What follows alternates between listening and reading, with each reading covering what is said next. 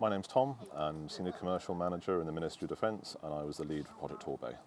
My name's Stuart. I'm a Chief Engineer for the Ministry of Defence, and my role in Project Torbay is the engineering lead for the full work package.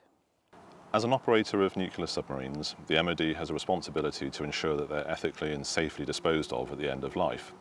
Project Torbay gave us an opportunity to look at circular economy to see if we could take old submarines and turn them into new. Project Torbay was initiated because we were in the process of removing scrap materials from decommissioned submarines in the preparation for the pressurized water reactor defuel program, and we recognised that instead of scrapping the materials we could put them to better use.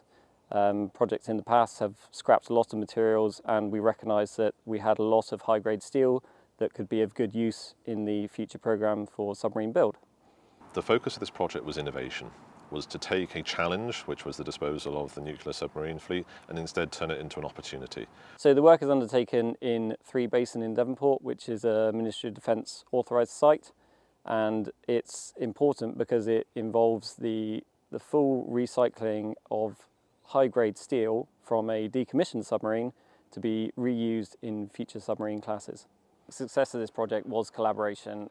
Everyone plays on their strengths, and we were very lucky to have good commercial officers that could work out the sales agreement between the Defence Equipment and Support and Sheffield Forge Masters, a good prime contractor who could efficiently extract the steel for us, and ourselves as an intelligent customer, so we can manage the work package, identify the areas of removal, and make sure that everything runs efficiently.